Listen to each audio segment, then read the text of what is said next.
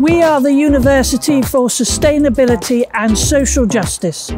We nurture our staff and students to hold people, the planet, and all living things in the highest regard. A key strategic priority since 2006 has been reducing our carbon impact, and we have committed to being carbon neutral by 2030. However, we aspire to get there by 2025. Climate change does not impact us all in the same way. These disparities are the consequence of long-standing inequalities in housing, healthcare and education.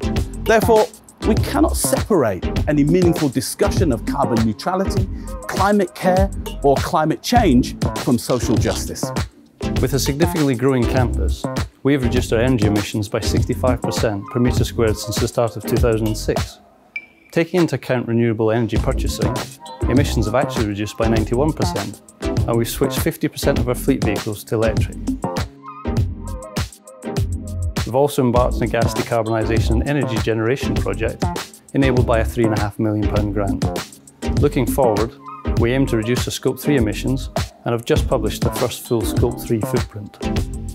Winchester Student Union are committed to working closely with the University, our Sustainability Society and our student members to ensure we are taking necessary action. Our student body are actively engaged in and understand how important decarbonisation is. They are increasingly aware of how precious our resources are and are active in voicing their desire for a greener future.